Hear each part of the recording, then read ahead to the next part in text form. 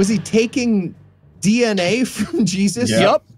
In order to make an army of clones? Don't tease me, Heath, because I was so hoping this movie was going to finish with them having to fight a bunch of evil Jesus clones. Yes! Thank you. That's an amazing movie. They had such a good twist here they could have done. It's the only promise the movie makes that it doesn't deliver on. Oh, I don't know. Could have been so cool. It'd be weird if they just found out Jesus was the real killer of Nicole Simpson and Ron Goldman. God awful movies.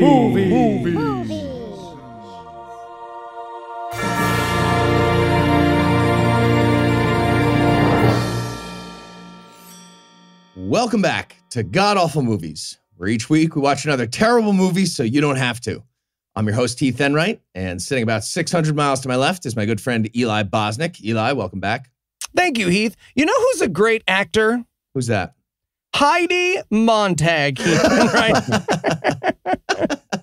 Wanted to see way more of her after The Hills. Yeah, absolutely. And her husband, Spencer Pratt. Yeah, they're doing great. They're crushing it. She's going to be in this movie. And sitting somewhere better, I must assume, is our guest masochist and stand-up comedian Johnny Taylor, who's had 2 different #1 comedy albums on iTunes and Amazon, and is also a writer for Hard Times. Johnny, welcome to the show. Thanks so much for having me. It's good to be here. Fantastic. And what a movie. Yeah. I'm thinking about it right now. I'm not getting any. I'm very confused. I'm very, very confused. I've been thinking about it since I've watched it. So. It was baffling. Well, all right. Let's get right into it. Johnny, what are we going to be breaking down today? So we watched Assassin 33 AD. Just the title alone gives you a little bit of a clue. So silly. It's the story of how a radical group goes back in time and decides to let Hitler live, but go back further and kill Jesus. Yes, he does. That's what they landed on to do with their. Whew. Oh my God! Can you imagine the pitch? This movie. It's like it's a time travel movie. Hear me out. Okay. I know it's been done, but we're gonna go back and kill Jesus. But okay, that we'll circle back to that. You were thinking not kill Hitler though. You're going straight back past that. Is that what you said? Yeah, I mean, I figure if Jesus doesn't live, how's Hitler gonna live? Okay. That happened though. That happened in real reality, and they made this movie. For sure. It had to. Wow. Yeah, they somehow made this movie. All right, Eli, tell us how bad was this movie? Well, if you love quantum mechanics and obscure time travel theory, but you wish Fat Guy in a Red Hat would take a crack at him, you will love this movie. This is the dumbest guy you know in the dumbest universe you know, making a time travel movie, and I loved every second of it. That is correct. Yes, very much Josh Foerstein trying to make a time travel movie. And is there anything you guys would like to nominate this one for being the best at being the worst at? Yeah, I went with best bad crying. Ooh, yes. Okay. It becomes almost a through line in the movie of just people not even being able to summon any type of emotional wherewithal. It's just like, have you ever had anything bad happen to you? Like, go back there. They couldn't do it. They were just like, no, man, I got to just. And then finally, I mean, we'll talk to it near the end of the movie. I'll bring it up again. But there is a scene where they must have just splashed this girl with water on the face. And we're like, here, we got to somehow make this seem real. It's fucking incredible. Oh, yes. It really is. One time we do get crying. It's Heidi Montag, and she's crying because God loves her, and that's it. Yeah. Anyway, I'm going to go with best worst countdowns. So the main bad guy keeps setting up these big threats where he's going to shoot somebody if he doesn't get the information he needs or something like that. Yes. And the first time this happens, he's like, okay, I'm going to kill your mom in 7, 6. And everybody's like, sorry, we'll do the countdown in a second. Just really quick. You're doing a countdown from 7? You pick 7? And he's like, fine. And he does another one soon after that. And he agrees to start on 5 like a human fucking being. But then there's another one at the end and he starts on 6. I genuinely had to pause. I was laughing so hard at the 6 count after dwelling on the 7s for so long. It was the best. Also, just the idea that we're going to do a countdown to killing your parents. It's like, we're not watching the fucking ball drop on New Year's Eve. Yeah, it was a weird threat that like somehow it'd be worse if it was delayed by 7 more seconds. Hey man, did you set up confetti? No. I was going to go with best worst subtle, unsubtle hate of Muslims. So, Right. Unsubtle, I think is the word. Yeah. Yeah, the entire conceit of this movie is that if Muslims got anywhere near time travel, they would kill Jesus because they hate Jesus, according to this film. But the film is very clearly trying to dance around their blatant hatred of Muslims. So they'll just keep being like, they'll throw in little sentences here and there being like, man, these Muslims, they just can't get enough of this murdering. Right. My friend Harik, though, is really nice. Right. We'll get to it. I won't spoil it, but we'll get to their apologetics. It's fantastic. The movie even confuses itself at one point. A Muslim character is like, hold on, but isn't Jesus a prophet in like our thing? Cut. Moving on. Yeah. Pretty great. I love that part that they use that guy as like the weird baby face character of like, hey, listen, well, to be fair, he is a prophet. Like they were like, we got to be a little factual here. Right. Because if we don't have this guy telling us Jesus was a prophet in the Muslim religion or Islam, we would have no idea why they wanted to kill Jesus. Right. We'd be so confused. That really tied the plot together, the fact that they added that. That was important. Yeah. All right. We're going to take a quick break. And when we come back, I'll ask what the fuck is happening. And hopefully Johnny and Eli can explain the movie. All right. I don't think I can, but I will try. Cool. Eli will explain the movie? Yeah. Hey, everybody. Welcome to the first writer's room meeting for Assassin 33 AD. Sorry for the delay this morning. I got stuck in the revolving door for a little while, for a long while. It was a while. Oh, me too. Yeah, those things are hard. Right? Yeah. Okay, so this is a Christian time travel movie about Muslims who go back in time to kill Jesus Christ. Right. So the scientists who made time travel in the movie, they have to go back in time to stop them. Wait, but if they did that using time travel, then won't they not need to do it? Oh, right. Right. But then if they didn't do it, the Muslims would go back in time. Oh, yeah. Okay. Yeah. Got it. So then the scientists would go back in time to stop them. And then if they succeeded, they wouldn't need to again. So, right. So if they do, they don't, which means they do. Yes. No. What? You guys, this movie stuff is hard. Totally. Right? What is happening? This is Impossible. so difficult. I mean, not like revolving door hard, but yeah, like hard. Thinky. And we're back. And we open this one up with some epic, like, battle scene music. But we're watching just like a mid-sized sedan driving down the street. The music did not line up. It basically required that Thor would jump out and shoot lightning from his hammer or something like that. But it's just Karen and Chad driving in their practical commuter vehicle with their 2 daughters. That's all we see. And the mom here is Heidi Montag, who I spoke about at the beginning. That is correct. Yep. Yeah, and Heidi Montag cannot act for shit. No, she cannot. Nopers. Not at all. It seems like she is real time translating her lines from Italian into English as she says them. It's crazy. The whole scene is basically her fake crying. And it's the worst fake crying I've ever seen. And I've seen a million people pretend to cry. Yeah. It's so rough. And it starts with a VO from her before we zoom into the car. And she says, we don't realize it's her though. She says like, there has to be a reason he sent us here. And then we zoom into the car, and her husband driving, sitting right next to her, is like, hey, can you stop talking like you're a narrator? What's happening? She just keeps going, in a world where my husband won't signal before he changes lanes. Again, Heidi? It's not Karen and Chad. I was close, though. This is Brant and Diane. Brant's going to be a semi-main character here.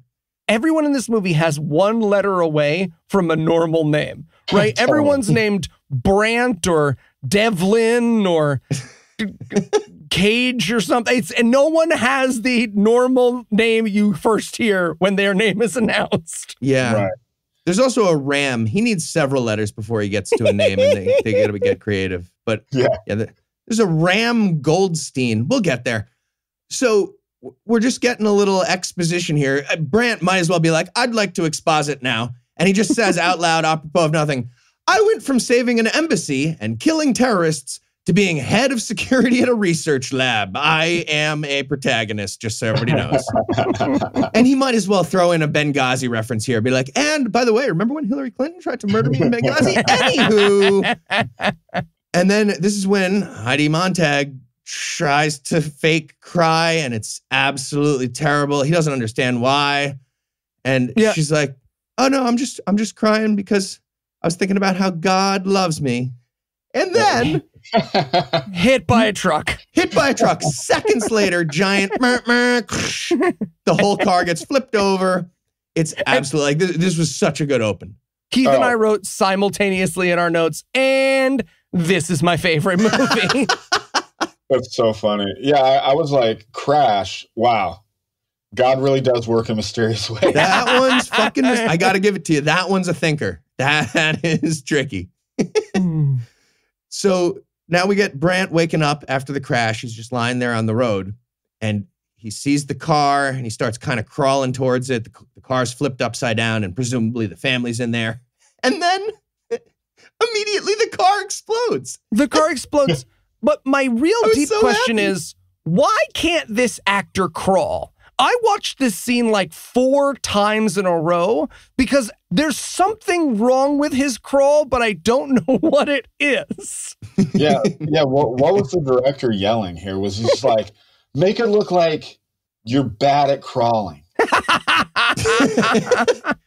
You remember Smeagol? You're doing it. Stop being human. Crab walk towards your family. Human. You've seen that movie Human Centipede, right? Get in that. Just try to inch on your way away from the exploding car. So we get the family getting blown up here. Obviously, just giant tragedy again. I was thinking at this point, like, all right, we're just going to watch this guy live through agony for 2 hours, and I'm going to be so happy. And I wasn't that far off. You were not. No. Right. I just remember thinking, like, wow, Heidi Montag was in this movie for 12 seconds. Right. So the family's dead. Very sad. And now we cut over to a classroom during the end of some kind of physics test. Okay, I'm going to save everyone an infinite amount of confusion because they will spend most of this scene talking about it. This is apparently the Kobayashi Maru physics test. Yeah, right. That no one ever gets a good grade on. But we want to establish that the main character, who Heath has already told us is named Ram Goldstein. Goldstein. That's correct. Because Violence Jewish was taken. Right. But we find out that he's like a super genius. He goes to hand in his test, and he bumps into one of the women who was also taking the test. This is Amy Lee. She's going to be a big character too. And then out of nowhere, he's just like, sorry, I bumped into you. I went to MIT. I'm very smart. I do amazing contract work out of my basement now. And immediately she's like, so you live in your mom's basement? Cool. She also says, he's like, oh, this test was really easy. And she says, oh yeah, if you're so smart, how come I haven't heard of you? And I just wrote in my notes, okay, like, what? We as a society have heard of one smart guy, and he's dead now. So, like, there's no reason why you would know. I don't know, like he's on the cover of People for being smart. Listen, People magazine, 1968, MIT valedictorian. Well, salutatorian, but, I was for half the year. Read a book, a magazine, whatever. But she ends up asking him out to dinner here, but he doesn't get it. And I understand. Like, just be clear. Well, to be fair, neither of them get it because this dialogue's insane. She goes, I bet you dinner that he didn't ace that test. And he goes, okay, but we won't have the scores for like a couple of weeks. And she's like, get the hint. And he's like, that's not a hint. It's just, you lied. You said a bad way. I wish you weren't a liar. Wish you didn't lie. Okay. I remember thinking like, this was like the most unlikely date ever. I was like, how did they were both so bad at speaking to each other. I was like, how did they ever figure out that this was a date? This was rough. And then we cut over to the date. We're in, well, his mom's basement where Ram decided the date should begin. And just side note for anybody, don't go on dates that start in basements. Just you drop right out at that point if there's any mention of going to a basement. Yeah, I wrote in my notes, she's in his basement because she's serial killing on easy mode.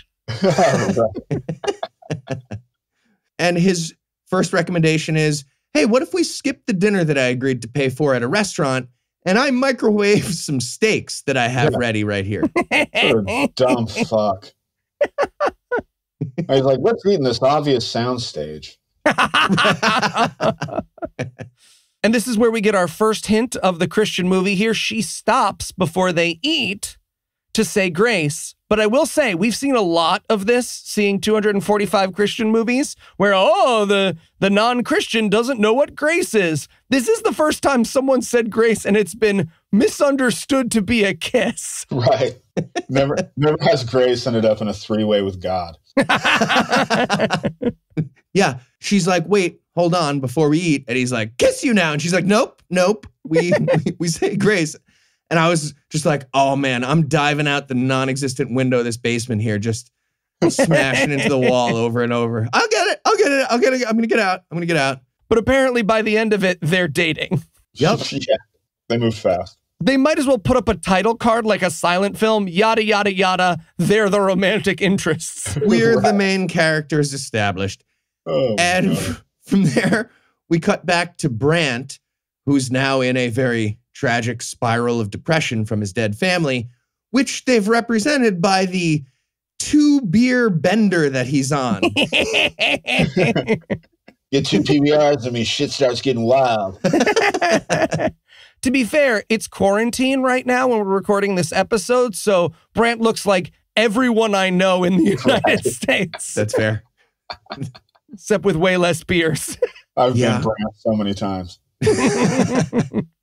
Well, I'm guessing, though, you wouldn't keep your kid's doll, your dead child's doll right there to just like put her hair onto the doll and stroke it during your second beer. It's just very, very high risk behavior. It's very off. And then, of course, we have some fantastic, almost shooting himself back and forth here. Oh, yeah.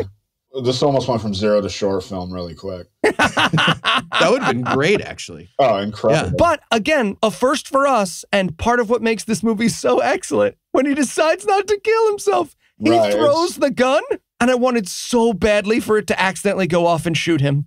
Oh, I know. We all did. All 4 people that have watched this movie wanted that to happen. Yes, absolutely. But this is his big atheism moment.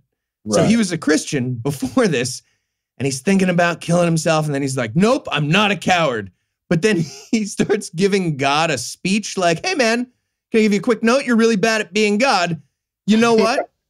I'm not Christian anymore. And he takes his like Benghazi Award plaque that he has, and he throws it in his fire, and he quits the monotheism. So he's an atheist now. Yeah, it's so weird because it's like he's never read the Bible. It's like he's so clearly Job in this scenario. You know what I mean? Absolutely.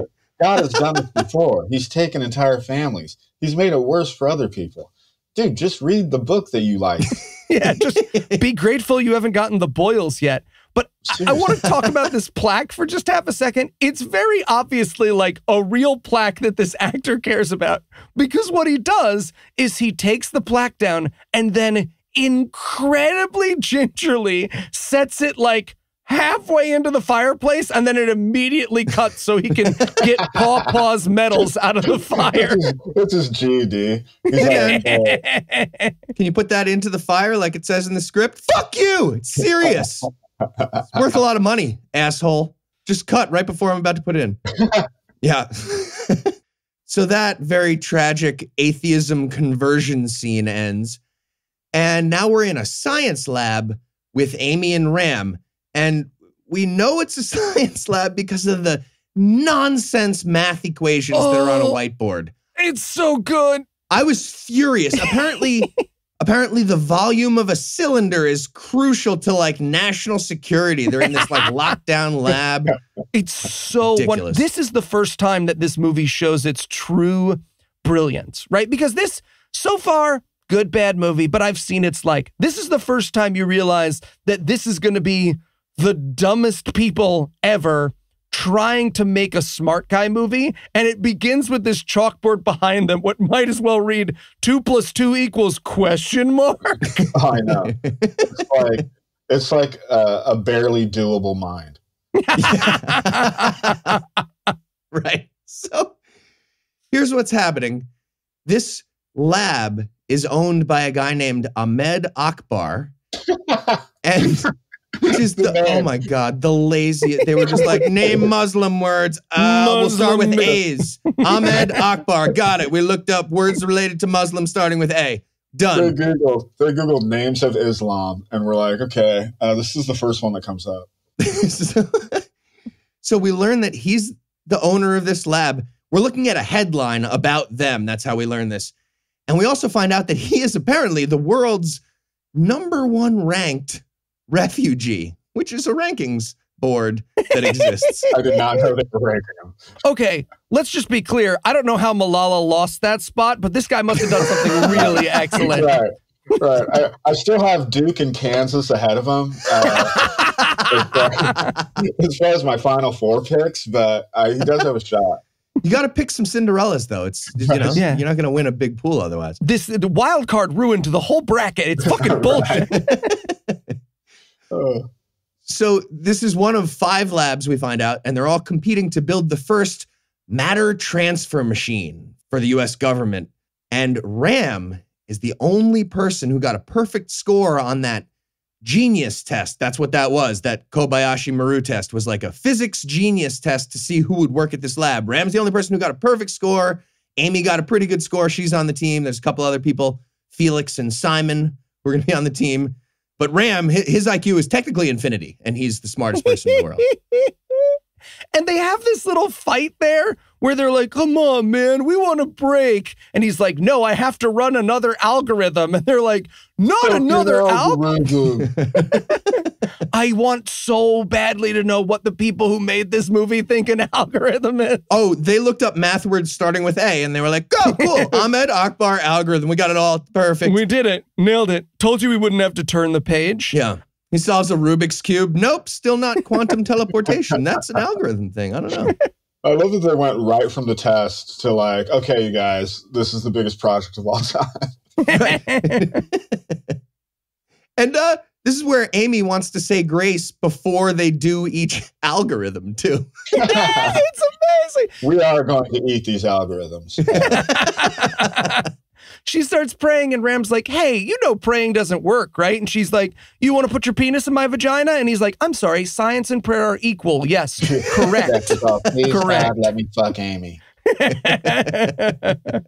And this is where we meet Simon, the sassy black super genius scientist. The best character in the whole flick, in my opinion. He's incredible. He absolutely is. He spends this scene refusing to get out of the fly machine. Yeah. Right. Yeah. They're about to test another algorithm, which means they're going to like run a teleportation program and zap a ball from one platform to another. But Simon like takes his chair and just sits down inside the platform and is like, you're not going to do it again. I'm going to sit right here. I don't care. I'm fine. Which in a normal like work environment, that would be kind of funny. But Ram gets irrationally upset at Simon for doing this. I'm like, why are you so mad, dude? Like, oh, you're just having some fun. This is also where we learn that if they succeed in matter teleportation, matter teleportation, they will receive a $2 million bonus. Tight. Which Nice. seems super low for discovering That feels teleportation. low for teleportation. I'd like to get paid a little bit more than that. Yeah. We also find out that they've landed on lightning-based teleportation as the best way to go. So we see that happen once. It's the safest, to be fair. Yeah, right. No, it's like, I mean, lightning is it moves things, right? Lightning, it's fast. I don't know, it's bright. So Simon finally gets up out of the chair and they turn on the algorithm and lightning zaps the chair and the chair explodes. So it's not exactly working. It's not safe. No. I'm just glad Simon got up. Right. Yeah, he was great. I needed him throughout the movie. This movie would have been so boring. Yeah. So then we move on to later that day, and they all find out that Ahmed Quran Muslim Akbar is coming to check on their progress. Yeah. And they're worried he's going to be super mad that they didn't invent teleportation in 3 months. Yeah, this scene is, are we in trouble? And I want them to be like, yeah, on second thought, we probably shouldn't have put the testing thing like, right in the middle of our computer brank. Right. Yeah, the scene right after it is just them being very stressed out that they're going to be jobless. Yeah. Right. So Ahmed shows up, he walks in, and he's all like happy and smiling. He's like, you guys blew up my lab with lightning. Classic. It was lightning, right? And they're like, yeah, we tried to teleport with lightning. He's like, that's cool. That's cool. Ram Goldstein. Wow. #1 ranked sciencer in the world. I'm the #1 refugee. I don't know if you heard. That's so cool. We're both ranked #1 and stuff. Look at us. But it turns out he's not mad because he shows them a video, and right before it explodes, the chair teleported. So now they're not in trouble. They're his first-ranked science. Apparently, he has a ranking system for his science teams, and they've just been bumped up to first place because of the explosion. Also, what that means is their experiment was, all right, we're going to zap lightning and teleport this thing from this platform to this platform. And their method of figuring out if it worked was one of them was supposed to look at the second platform, and nobody did this time. Right. They're like, the lightning was very distracting. The best part is they're like, wow, us being dumb ended up making us even smarter. We are the smartest people in the world. We make brilliant accidents. Right. Oh, yeah. Right? But the accident kind of worked. They realized they might have teleportation. So they seal up the teleportation room that they've created, whatever the fuck that means. And now they're getting an even better lab. Ahmed upgraded them. Here's your new lab. It's much nicer. As you can see, it is very blue. Very blue. Same sound stage, but didn't take off the spike tape this time. So is there a graph paper area? There is a graph paper area. Okay, we're going to be able to do a lot more here. He also informs them, like he heard our earlier criticism, that if they invent teleportation again, they get a $10 million bonus for each of you. Wanted so badly for one of them to raise their hands and be like, I'm so sorry. It seems to be a scaling system. At what point, what's the max out on this? Is there a sale? Is there a commission cap? I don't want to be a dick. If I invent teleportation, I'm going to teleport all your money, hundreds of millions, however much you have. I'm going to teleport it into my house. That's what's going to happen. I also love the fact that Ram was never like, well, I've kind of been doing all the work. So I think my cut should be bigger.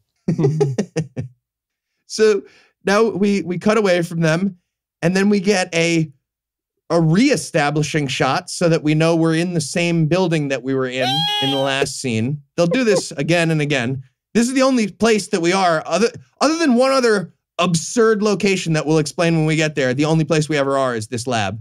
But we're at this lab still, and Brant, who recently became an atheist to spite God, that's what they think is happening with atheism. He's here to meet with Ahmed. Brant is head of security at this lab. That's what he was talking about before.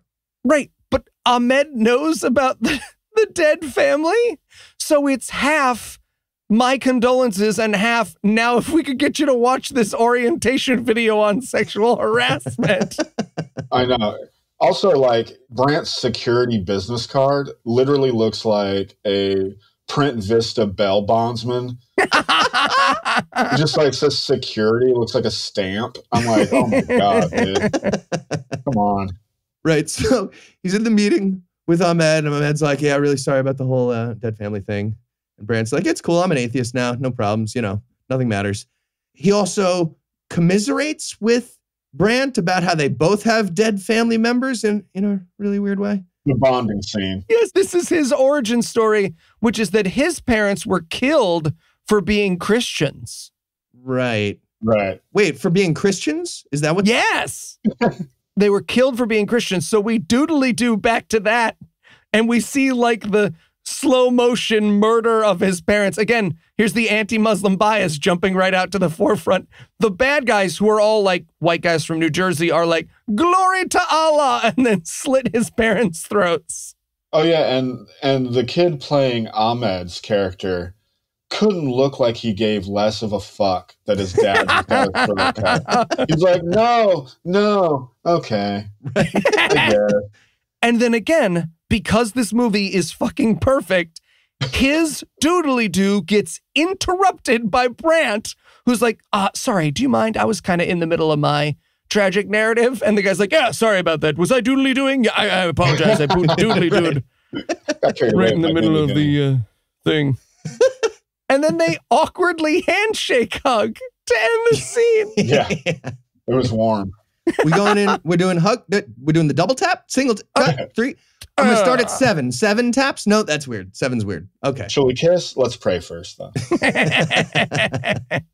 So their meeting's over, and now we're back in the lab with Ram and Amy, and they're working on quantum teleportation, which is harder than I thought, according to Ram. This is literally the first line of the scene is, this is a lot harder than I thought it would be. How hard did you think quantum teleportation was? What? The best. But Amy has an idea. She's like, I think I know the problem. I think I know the problem. And she stands up and pulls her hair back. And I was like, what the fuck is happening? Is this porn? Yeah, all of my notes here are turn into porn, turn into porn. It's going to turn into porn. It does. Yeah. So she's going to relax him. They go over into the corner out of the way of the cameras in their room and start making out a little bit. Yeah, and this making out is next level, their brother and sister making out. It is upsetting. The most awkward two people that look like they don't want to kiss. Yeah. It's not hot. They keep going same angle, like the two people trying to walk past each other on the sidewalk, being like, ha, ha, ha, ha. We keep bumping heads. This is not working. Yeah. Seriously, like Disney movie kissing. Right. But as they're making out, all of a sudden, Ram is like, did you hear that? I'm pretty sure I heard the sound of hacking. Yes. Because they're next to like a server cabinet, and he can hear what hacking sounds like from near it. This dude, next level. And so he patches into something with a computer. He computers the computer, and he figures out that a guy named Rashad Amir, God, the other two Muslim names they knew. Right. Rashad Amir, presumably the world's #1 ranked terrorist, I have to imagine. He is somehow hacked into the communications of this lab. Ram gets a video feed that's coming in somehow, and he sees Rashad on like Skype. And Rashad Amir is on Skype with Ahmed, who we find out right here is also a bad guy. Ahmed is working with Rashad Amir to invent teleportation to use for terrorism. For terrorism? Yeah. He's inventing a teleportation machine so he can put like bombs into places. Right. I love that LeBram's reaction is like, oh man, that shady boss guy, he's hella shady. Yeah. I did not see that coming. Yeah, big plot twist. And this is one of my favorite parts of the movie. We learn that Ahmed, he should have been completely anti-Islamic extremist because his parents literally got killed by a group like that. But he has the most aggressive, the world's #1 ranked case of Stockholm syndrome ever. So he's also a terrorist. And we will never discuss that ever again. That will be their one explanation for why he is a bad guy, because their movie makes no sense. And then he's just going to be a straight villain for the rest of the movie. Stockholm Syndrome. Yep. All right, now we're back with the rest of the team, and they're trying to figure out the Python code for quantum teleportation on their computers. But again, they're doing it wrong on purpose. Ram and Amy are doing it wrong on purpose because now they know it's going to be used to like teleport a fucking anarchist's cartoon bomb into Alex Jones's compound. Right. I love like the underlying stress of like, dude, we got to do this in a day. We got to get this shit done today. He said by the end of Thursday. And the plan that Ram lands on here is absurd. He's like, guys, it's got to be done by Thursday. I feel like we're making this harder than it has to be. What if we just make a simple time machine? And that's basically also already a teleportation machine, right? That's both at that point. Right. It does both things. Oh. And then he realizes he's had an epiphany. He's figured something out. He figured out that like, all right, I know how I'm going to do the time travel, which will then do the teleportation also. And he's like, everybody leave, everybody get out. I'm not going to masturbate in the past or the future. That's not why, just everybody leave. So again, here's the science that this movie gives us, and it's so fucking good. The problem with his teleportation machine is that he's been trying to send the same object to the same time, but you can send an object to a different time. Yeah, that seems way easier. Right. And he decides like, oh, let me just measure the amount of seconds it takes to get the ball from this platform to this platform. That's about, I'm going to say 1.4 seconds as I moved it with my hand just now. I'll just type in 1.4 seconds into the time travel box of my program here. Bling-a-ling, and it works. Look, I did time travel. Great. It does time travel. Let me type it into my Commodore 64. See if I can make the Napster of moving shit for terrorists. I'm going to be so good at Pitfall. Yeah. Because he realizes that the terrorists are going to use this. He literally tries to shove the proof of his time travel into his mouth. Oh, right. Yeah, he tests his new theory on a little ball, and the ball doesn't some amount of the ball transports, but also I think a little like rubber eraser appears on the platform too, and he just like grabs it slowly and eats it. It didn't make any sense to me. What happened here? I have no idea. He just shoved it in his mouth. Nobody knows why he shoved it in his mouth. I wanted so badly for terrorist guy to kick down the door and be like, come on now, drop it. Drop it. You got to make a sweeping motion behind his teeth. But as he does this, we see like evil Muslim security guys on security cameras watching him do this and being like, did you see that? Was that an eraser? I'm pretty sure he just invented time travel, right? Because that's a time travel thing. Yep. So they run in with guns to stop him from secretly inventing time travel without telling them how it works, I guess. I don't know. I can't. That's the only way I can explain what's happening here. Yeah, the security footage of just an eraser appearing there, and they immediately connect that with like, this guy's figured it out. Yep. Figured it all out. Yeah. So Ram has to go to Ahmed's office now to explain why he would have an eraser, one of the telltale signs of time travel. And Ahmed's like, explain the eraser. And he's like, no, it's not that. It's not time travel. If you think about it, that eraser from the future was already there, right? Just think about it. Stupid. And I love how he's telling the guy, he's like, you can't travel through time. And he's like, really? Because we could like go back and kill Hitler. To which Ram responds, yeah, but then you might make super Hitler. Yeah. He actually, Ram, in a bold move, argues against killing Hitler. I was like, I did not see that one coming. Hey, man, are you the protagonist? What did you just say? Okay. Yeah, it's weird. He's like, but I really want to go back and bang Marty McFly's mom. Would have been a really odd twist to the movie. Yeah. He does say like, hey, man, we're going to fuck up the space-time continuum. And I wanted him to be like, yeah, have you not, like, well, you'll end up making out with your mom or something. That happens. Like, watch a movie, man. Save obviously. The clock tower. Save the clock tower. But then the bad guy in the movie is like, no, Allah obviously wants me to kill Hitler. So that was a weird flip-flop when the movie got super confused with itself. Well, Right.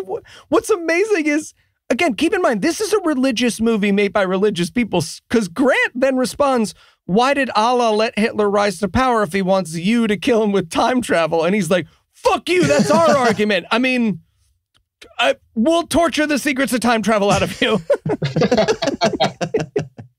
And then they taser Ram and throw him in a jail cell.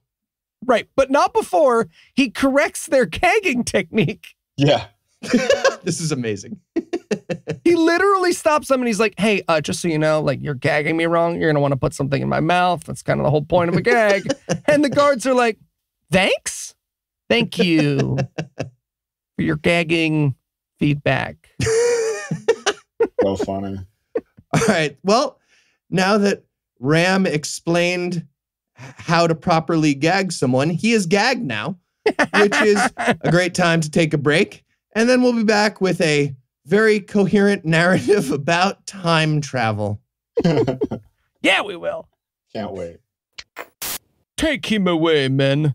We have ways of making him talk. Right away, sir. Seriously? Seriously, what? Your gag is just a piece of cloth. Yeah. Well, that's not really a gag, is it? It's like a mouth cover. Right. Also, my hands are tied in the front, so like I'm going to take this off when you guys leave, so. Right. So we tie you behind your back. Honestly, tying isn't ideal. There's just like a lot of wiggle room when you try and tie a person. Right. Okay. Yeah. to No, themselves. these are good notes. What if we tie him to a chair? We'll tie him that way. Better, yes. And then gag you. After yeah. that. Okay. All right. Now I'm being held hostage. All right. Okay. Yeah. Now call me a little pig. For the What? For the kidnapping? Yeah, it's important. Do it. Okay. You're a little pig. Yeah, I am. Oh, dude. What? You have a boner. What? No. That is a fear boner because you guys are scaring me so much as a Gross. hostage. It's not better that way. Homophobe. Okay. No, you're wrecking this. Oh, Yeah, I don't even want to tie him anymore. Let's just not. come on, guys. Guys, I'm going to escape. Guys, don't do this. Hey, Heath, is Johnny here yet? No. Why? I want to give him these. You want to give him a handful of loose pills? I don't think he's going to want those. Aw, come on, Heath. I got everything in here. I got uppers, I got downers, even some hair loss meds the vet gave me. The vet gave them to you? Yes, he did. Eli, why don't you just go to forhims.com? What's forhims.com? They're a one-stop shop for hair loss, skincare, and sexual wellness for men. Okay, pills from a website, Heath, pee on the other one. That's not the expression.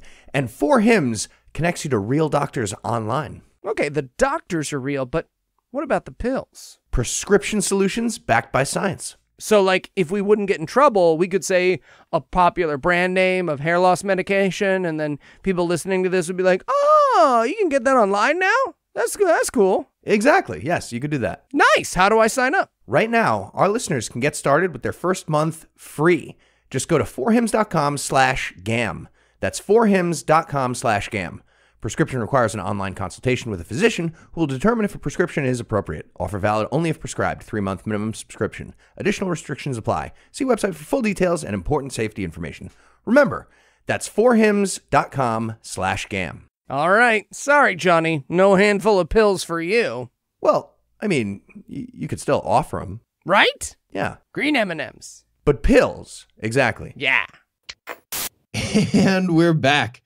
When we left off, they threw Ram in a jail cell that they have at their science lab. Obviously. Now we're back in the computer room with the evil scientists trying to figure out Ram's time travel Python code. But he encrypted it, and then he deleted it, and then he shredded it. He did all of those things. Feels like deleting would have been fine by itself, but he shredded a hard drive, I guess, in a shredder. Can never be too safe. Evil Scientist Extra might as well say he hit okay after he said empty trash. There's nothing we can do. Right. So now Ahmed needs to have a meeting with Brant about time travel security for his facility. He's got to get Brant on board with all this. Now that they have time travel, it's even more important. And he goes, literally, he walks up to him and he's like, Brent, I must speak to you about something. And I wrote as a joke in my notes, hey, this guy made time travel. We need you to torture it out of him. But that is not just what's going to happen. It's what Brant suggests. He's like, so this guy made, he's like, you want me to torture it out of him? And he's like, wow, all right, here you go. Yeah, I have a certain specific set of skills. I'm an atheist. I don't know if I told you. I have no absolute morality. I will torture. I know. He literally looks at him like, I'll get him to talk. I'm an atheist now. So that's their plan. They're going to torture it out of him. And then we see Ahmed telling the rest of Ram's team, hey, great job. You guys invented time travel, or at least Ram did. Also, you're kidnapped from now on, if that's okay. You will get paid your bonus, but you are kidnapped. So that's good news, bad news. I know. That guy's character. Oh, my God. But these scientists are like, oh, well, I mean, good news, good news. We kind of like it here. It's nice. You have nice rooms. Right. They didn't seem too stressed. So from there, we cut over to Brant torturing Ram for the time travel secrets. Yeah, and he's just punching him in the face. Yeah. Ahmed walks in and Brant's like, I got this. I know he hasn't said anything yet, but if I punch him like 5 or 6 more times, I think he's going to break and tell us time travel. We'll be all set. Yeah. Just punching him. He's like, I don't know what's wrong. I'm an atheist. But Ahmed has a plan of his own. He's like, don't worry. I'm going to murder his parents, so he has to use time travel to save them. He'll tell us. That's what we'll definitely figure it out. Yeah, at one point Ram even says, give me more time. And I'm like, to use the time machine? I don't know. It's like, maybe I can use the time machine, go back, give myself an extra hour. Right. But this is where Brant draws the line. He's cool with torture, but not parental threatening. And he expresses this concern. And Ahmed's like, Brant, sidebar, please. Can I have a sidebar? Literally, Can I talk to you? Can I speak with you in the hall for a whisper fight? You're embarrassing me in front of Ram, who we're trying to torture the secrets to time travel. Dr. Klauber said you shouldn't interrupt me when you have guests over. I'm using my I messages. You need I feel statements. That yes, remember he said that. He said that. That's important. But his actual defense is, look, we're not really gonna kill his parents. It's a prank. It's a jape. A hullabaloo. Come on. You've never pretended to kill someone's parents? Come on. This is how business negotiation works. I slide his dead parents across the table and then he does time travel. Everybody knows that. Art of the deal. It should be noted in this particular scene, Ahmed's character is wearing this ridiculous dark green, like shimmery tie shirt combo. Ridiculous. With like a blazer on. I mean, he literally looks like the concierge at a Holiday Inn. It's like you cannot take this dude seriously in that getup. No. Right. So they're out in the hall, they have their little whisper fight, and then they walk back into the room with Ram, and Ahmed's like, all right, as you can see in my dedicated viewing room through the glass there that I use for murder negotiations, my henchmen are going to kill your parents. I'm going to kill them in 7 seconds. And this is what I was talking about, the best worst. And everybody's like, what? Just do 5 or 10, man. It's a 5 or 10 situation. You're being weird. Kills the dad in 7 seconds, then kills the mother in 13 seconds. Then he goes to 13. You might think you would get double the time to think about your mother's death, but no, almost double. It's not double. Time. Oh, okay. Almost. All right. All right. So now we watch Brant thinking about this ethical dilemma of parent murder and time travel. He's walked down some other hallway and he's just sitting on a bench being mopey. He has this great line where he goes, I'm not the bad guy here. And I just wrote in my notes, really? How's that? Yeah, How's that? You're kind of one of them. You're just at doing least your one of job. them. You're just doing your job. That's an excuse for everybody ever in all of history. It's fine. And then he gets angry at God as an atheist again. Yeah, weird flex. And then we go back to Ahmed, and he's decided he's going to ramp it up. Now that he's killed the parents, he's got to somehow do something bigger because he doesn't have the time travel secrets yet.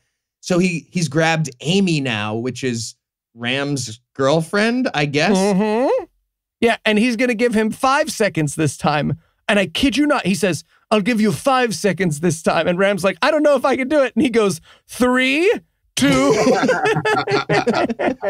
When you said you could do it, that counted as 2 seconds. All right. I'm going to count up the Fibonacci sequence to 13. 1, 1, 2, 3.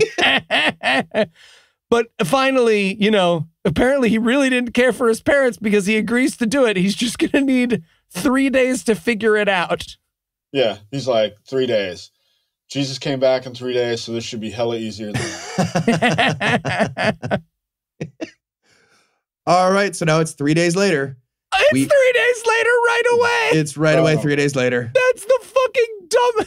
They wrote that into the script, and then they were like, fuck, we have literally nothing happens between that scene and that. Yeah, like, just say yes. What do we have them do? I want to know. I can't wait for the sequel where they explain what happened for those 3 days. Where they were just like time travel, Python, time travel, for loop? Jeez, man, I can't believe. For loop of time? It's like, I got a really big 3 days ahead of me. Right. So it's now immediately 3 days later. We're reestablished in the same building in case anybody was terrified where we might have gone. We haven't gone anywhere. We're in the same building. And we're going to see if Ram figured out time travel for people, not just objects. Right. No beta testing on this. Right. And Ahmed just instructs a random henchman to get onto the time pad. He's all, you are disposable. Get in there. Yep. Also, he calls it a time pad, and like, for a technology you're inventing right away, it's super quick to just be calling stuff the time pad. Yeah. I know. I feel like that's presumptuous, but that's what they've called it. Like, get in the TARDIS. Yeah. And we also learn here that you can't time travel unless you wear Ram's special Apple Watch that he invented. Yeah. You'll explode otherwise, or something like that. Yeah, I spend the movie calling it the time Fitbit. That's what I did too. Yeah. Same thing. I was like, it's this time travel Fitbit again. Yeah, it actually does keep track of your vitals. They say that. So it's very simple. Yes, it's a temporal Fitbit. With all this time travel, I'm not getting my steps in at all. Right. So they give the time Fitbit to one of the henchmen, and they're like, "Get in the lightning-y area," and he's like, "Fine." But he does it kind of hesitantly. He goes, yes! he like slowly reaches his hand and arm in to the area. And I was like, that's not a good idea. That's just going to send your arm through time by itself. I wrote in my notes, I definitely wouldn't ease my way into the time machine, dude. Right. This is an all or nothing kind of thing. I wanted his arm to go into the future and just start like punching people 5 seconds before they see it. It's just an arm going around the room. No, nothing fun like that happens. But it sort of works. The henchman gets at least transported from one pad to the other. And now he's a henchman in the past, in the present. I don't know. Thus begins a ridiculous, I have no idea what's happening for the rest of the movie, time travel scenario. Yeah, thus begins this movie's attempt to take off its shoes to count to 20. Yeah, right. We're going to do a count to 22. But this is where he announced his plan that he is going to go back in time and kill Jesus Christ. And he's going to get Brandt and a team of his soldiers to do it for him. Ahmed's going to stay in the lab, and he's going to send his team to do it. And he's like, hey, Brandt, you're still kind of salty about God killing your family, right? So let's have you go back and murder Jesus. That'll fix it. How'd you like to kill his kid? I love the pitch, too, where he's like, you want to make sure Jesus is legit, right? I got just the thing. They use that exact phrasing multiple times in the movie. Like, you think Jesus is legit? Yeah. The only time I've ever said, is this thing legit, is about something I knew for sure wasn't legit. Yeah. It's a webcam you bought in a public park somewhere in 2019. You think this timeshare in Costa Rica is legit? Right. It's generally not good. Which shows the underlying lack of faith of the writers and directors of this movie. Right. So that's where they've landed, though. Ahmed has decided we're canceling Christianity. And I was like, okay, I mean, that's not the worst thing you could do with a time machine. Yeah. I wrote the same thing. I wrote, not going to lie, I'm kind of on board. Right.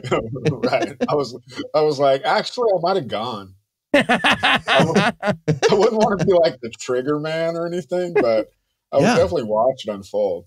Yeah. Nobody killed my family because of religion, but still, like, a lot of families got killed because of religion, just constantly. Bible-themed Westworld, exactly. Yeah. Right. So now we cut back to the kidnapped science team, and they're being held, for some reason, not in the jail cell area. They're being held inside their lab with access to all their computers and all the cameras and everything.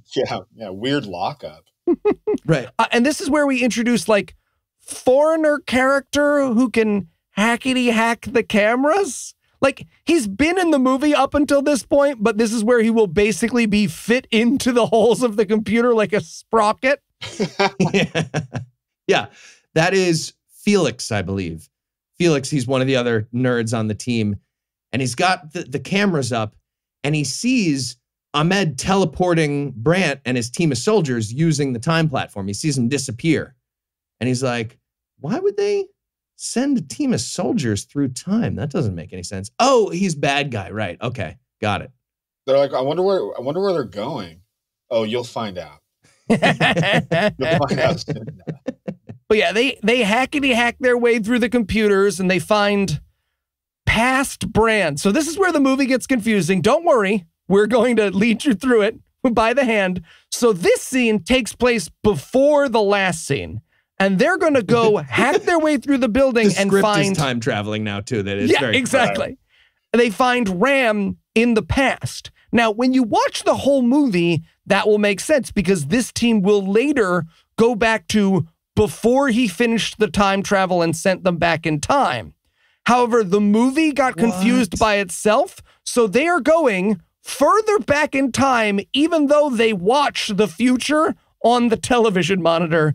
Buckle in. This is a time travel movie made by stupid people. I have no idea what Eli just said, but the movie continues nonetheless. Yeah, it keeps going. And we get, right now, the greatest cut in movie history. And absolutely no doubt. We are now in 33 AD watching Jesus Christ, the Son of God, praying in the woods somewhere in ancient Israel. Oh, and boy, do they get right to it. They do. Yep. It's like, plow. And killing Jesus seems like it should have been harder. Yeah. Okay.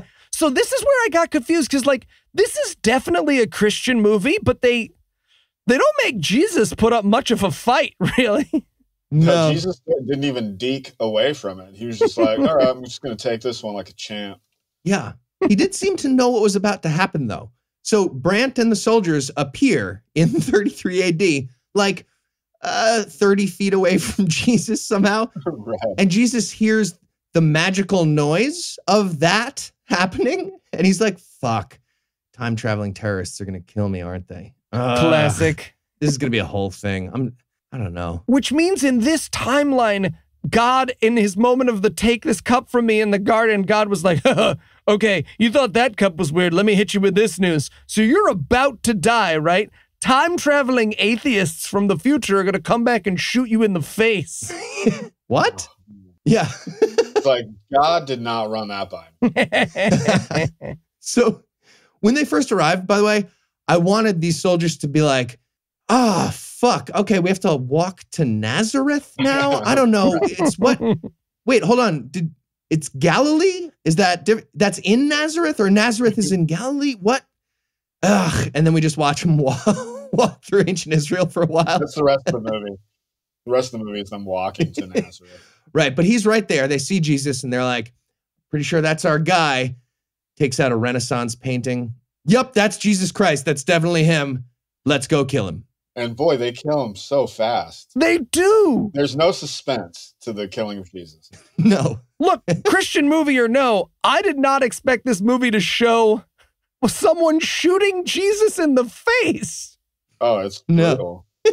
I do love the argument that they have here, the argument between Jesus and Brant. Brant goes up to Jesus. He's got him on the ground now, and they've killed a bunch of the disciples, and they see the Roman guards are about to show up and take him to the crucifixion, so they need to get this done in time. So Brant's standing over Jesus, and he's like, hey, man, if you're really the Son of God, you'll stop these bullets, won't you? And Jesus is like, well, you know what? I might just allow the bullets. Have you heard of a crucifixion? It's kind of, you know what? I'm going with the bullets. It's like old-timey bullets. First off, imagine actually getting to be so mad at God and then getting to kill him with your own hands. That's so tight. Yeah, it's true. His character is like, man, this is the ultimate revenge story. I was mad at God, and then I got to kill him in the flesh. Yeah. Wild. This is what the people who made this movie think is like the perfect atheist revenge plot. Like, we'd all love this. And yeah, honestly, this part, maybe. I don't know. If God killed my family, if I was convinced of that.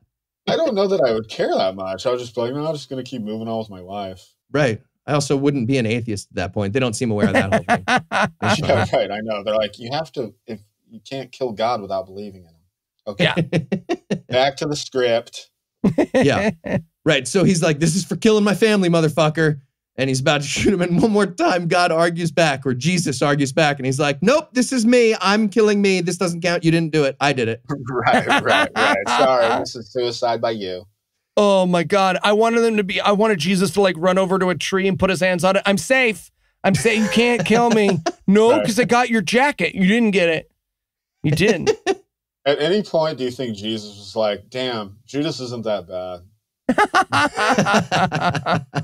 And by the way, this is the moment where they first notice, hey, hold on. Was that guy speaking fucking English to us? I'm pretty sure. Right. I heard Jesus Christ speaking English. And that comes up. Yeah, that comes back a bunch. I wanted them to realize, like, oh man, there must be like time travel going on. And they turn around and like a Mossad team is just laughing at them, like, yeah, we already did this, idiots. You're so far behind. Right. Yep, but Christianity is now canceled according to their plan, and it's time to go back to the present. With Jesus's body, by the way. Yeah, right. They're going to take the corpse. I didn't understand that part. But we cut back to Ram and the team watching on the video cameras the soldiers and the corpse of Jesus being transported back to the present. The body bag. I'm just like, this seems unnecessary. Really wanted him to leave the body bag of Turin behind. And at this point, I'm thinking to myself, why would they bring the body back? That's really weird. And then I thought, okay, if Ram Goldstein, the Jewish scientist, has to crucify Jesus Christ to fix Christianity in the present, this is the best movie ever. They don't get there. Spoiler alert, this is so close to the best movie ever. It really is, though. We also learned some science here. I guess this is important. Ram explains that the time dimension, when this happens, when you travel in time, the time dimension then has to perform like a long Windows update on itself and rewrite itself. So they have like 5 minutes before their present, now future selves, now present. And I don't know, themselves in this scene would get overwritten into a new timeline, but they've got a little bit of time because of the buffering. I really want it to work like a VHS. Like there's that little gap where you see a bit of the old timeline on there because you didn't record the same commercial breaks as the old one. One other note on this scene, when he realizes that he's gone back in time to kill Jesus, he says, I get it. It's the ultimate jihad. Yeah. Made it sound like a Nintendo 64 game. Right. But Amy also went back in time with Ram here, and she starts arguing with him about theology. She's like, hold on, but Jesus is God. He wouldn't let this happen. He wouldn't let the ultimate jihad happen, right? And Ram's like, you're stupid. But okay, no, let's assume you're not stupid. Jesus obviously has a plan, and that plan involves us winning a time machine fight. That's clearly part of the plan now. We are doing this. Yeah. It's now prophecy. Yeah. It should be noted that the science conversation that just precedes the theological conversation, the dialogue is complete and utter trash. Nonsense. It's confusing. The actors and actresses have no idea what they're talking about. It confused me. It confused, I imagine, every single person that ever watched this movie was just like, I have no fucking idea what they're talking about. And then as the scene wraps up to make it even more confusing, he says, I programmed a MacGuffin fix into the movie code of your time travel Fitbit. Right. Just say Einstein save parents and it'll send you back to before my parents are killed. I programmed it, quote, while pretending to be asleep. Yeah. And I just really want to see that scene. Yeah. Oh my God. Yeah, that's in the director's cut. Hey, Steve. Yeah, Rick, what's up? What's the science guy doing? Oh, nothing. Looks like he's taking a nap. I think he's taking a nap. Why? Is he typing? Oh, yeah. Kind of looks like he's typing. Yeah. Do people sleep type? I guess so, because that guy's definitely asleep and typing. Yeah, I guess so. It's weird. Yeah. We're guards. We're guards. Yeah, we are. Yep. Yeah, that made absolutely no sense. I don't know what sleep type programming would be. Okay, so I just want to review. Tell me if I have this correct. The plan now that we are to believe is the plan of Jesus Christ was to get crucified, resurrect, start Christianity, have that go for like 1900 years, including having the Holocaust, blow right past that, definitely have that. Then, like 100 years after that, have a guy invent a time machine, have it get stolen by jihadists, but then have the jihadists lose a time machine fight to some nerds. That's the plan of God. So it is written. Mysterious ways. Okay. Right. So they decide, all right, we're going to go back to the present and we're going to figure this out. So then we watch Amy and Ram appear in the present together. The other two guys stayed in the past for a little bit, just in case Amy and Ram get like shot by security as soon as they pop back into the lab. So they have like two shots at it. So Felix and Simon are still in the past. Amy and Ram appear in the present. But they appear too early because the time machine isn't set up for daylight savings time. This is the greatest detail. Yep. It's so stupid. I said out loud to myself, I was like, who the fuck is writing this shit? Like, what does this even mean, though? That means they programmed the clock of their time machine to account for daylight savings time, but wrong? Mm-hmm. Like, they sprung back and fell ahead, or like, what? Like, daylight savings time isn't a wrinkle in the time dimension. It's just how we do our clocks. Right. It is if you're an incredibly stupid person. Amazing. Yeah. But that means, think about the real implications that inside the heads of the people who wrote this movie, daylight savings time takes place in the physical manifestation of the concept of time. Yes, exactly. Exactly. Right. I wanted them to be like, all right, so okay, here's what we do. New plan. We go back and murder the guy who invented daylight savings, and then we come back to here and then we start over. Right. Which again, I might be on board for. I don't like that system. The best part is how Amy delivers that line, the daylight savings time line, where she's like, "It's tonight." I'm like, fucking of course it is. The 2 out of 365 chance that they would be time traveling on the day it ends up being, hey, we got to fall back. Yeah.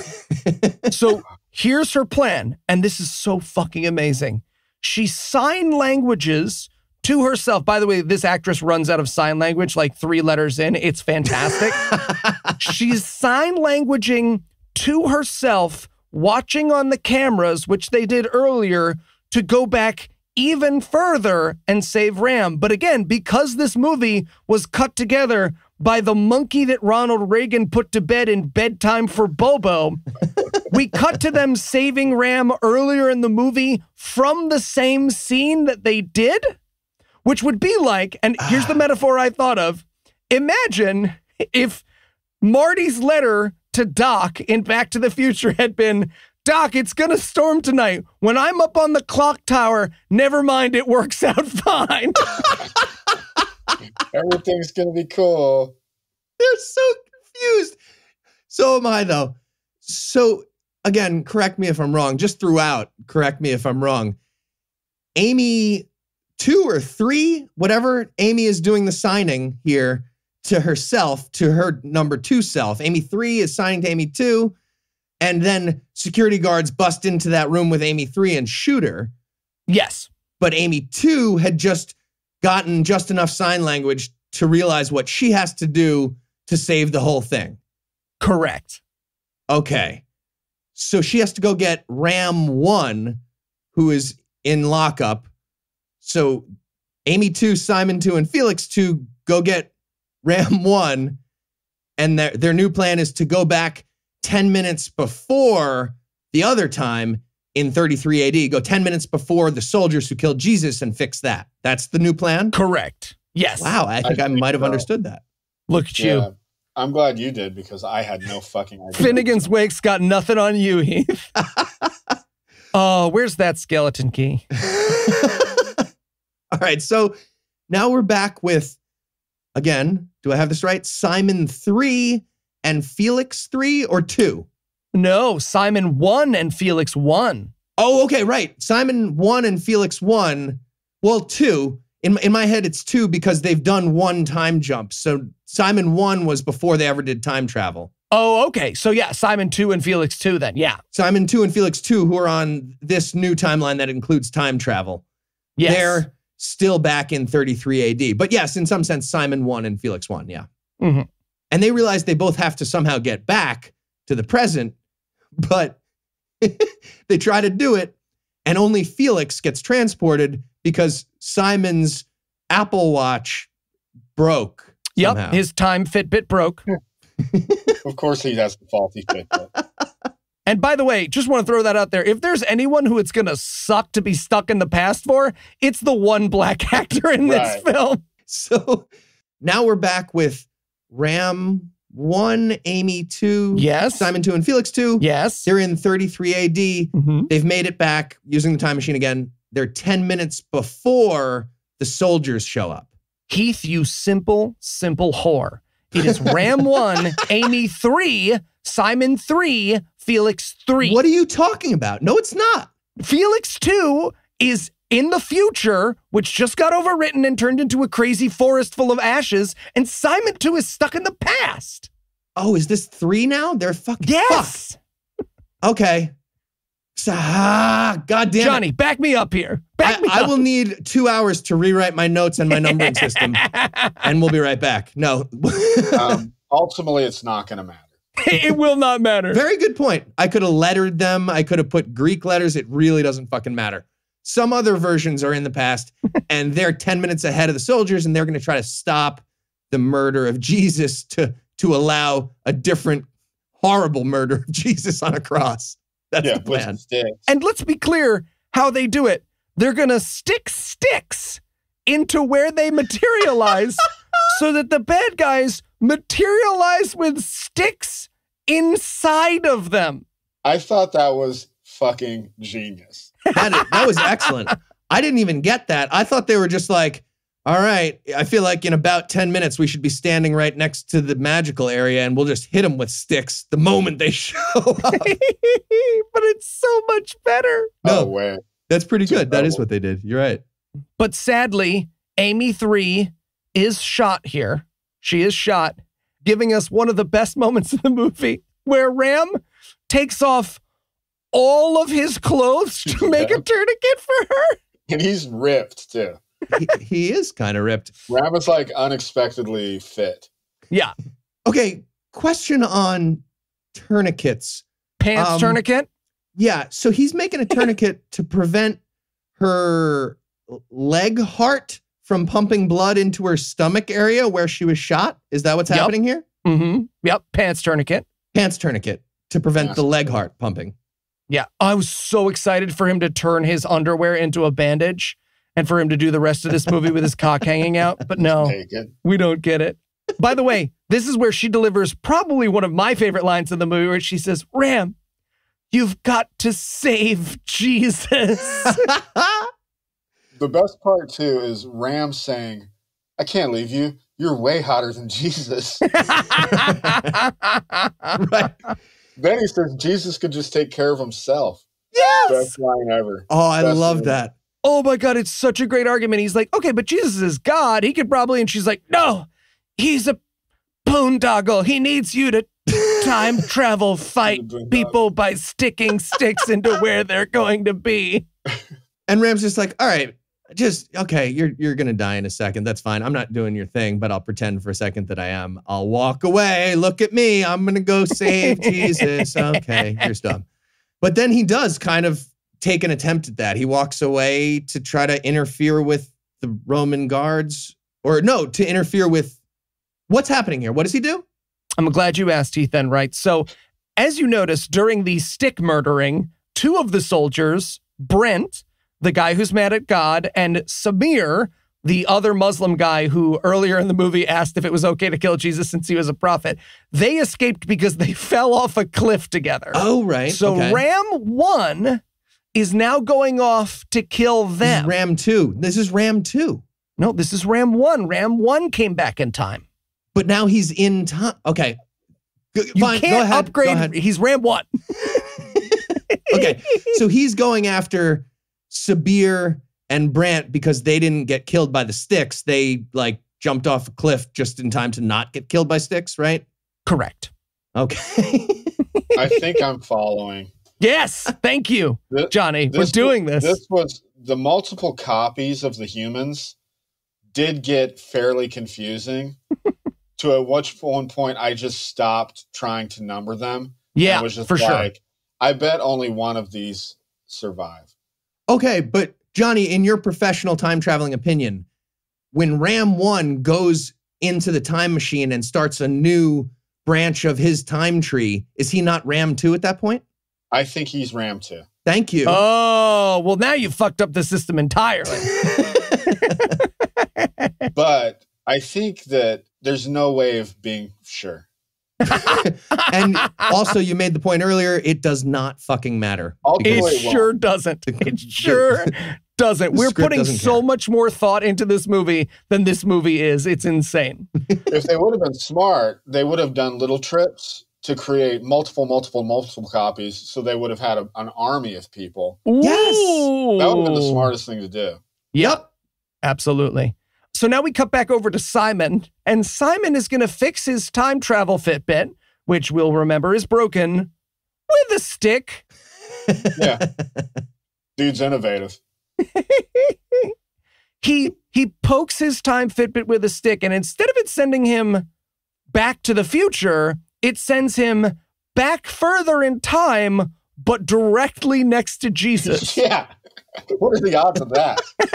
He just pops up. Jesus is hanging out literally 5 feet from him. He's breaking social distancing rules. Oh, and this is where we get the Simon and Jesus scene, which is probably one of my favorite scenes from the movie. This was beautiful. I made a note. This is by far the most earnest scene in the entire movie. They try to play this so straight that it makes almost no sense contextually in the rest of the film. None. But they're so excited for this to be kind of Bible-y. Yep. He's like Simon talking to Jesus. It's supposed to be a big deal. Yes. Yep. So Simon appears next to Jesus and he's like, "Are you Jesus Christ?" And Jesus, in English, says, "Did my dad send you?" I know. Did my dad create a fucking time machine? I told him that was a stupid plan. We should have just gone straight with normal time. Whatever. Hello. Yes, I am Jesus. Also, there's a moment where Jesus closes, he starts speaking in Arabic. And then he takes this moment where he thinks and does Duolingo the advanced version in his head, and then just speaks perfect English. They show him processing and I got to go into English mode. Give me a sec. And there's an edited version of this script where all of a sudden he comes back and he talks in Ebonics and he's like, oh, too far. Sorry, I was just doing my Duolingo thing. Sorry. It's weird. Simon. Right. Oh, So Simon's job here is basically just to explain that, hey man, terrorists are going to shoot you in like 10 minutes, but we really need you to get crucified instead. I know. Oh, wow. Okay. So let me explain.